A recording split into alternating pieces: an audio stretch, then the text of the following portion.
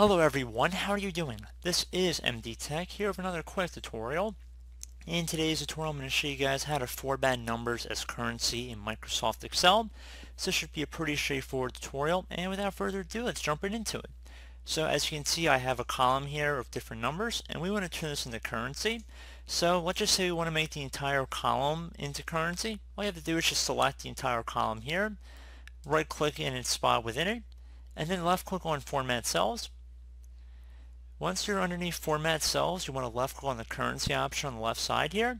And now you have the ability, if you want to show a dollar sign, you can. If not, just select none.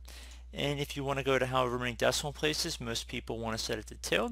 And however you want to display negative numbers. So if you want just to show a little minus sign or in parentheses, whichever you prefer.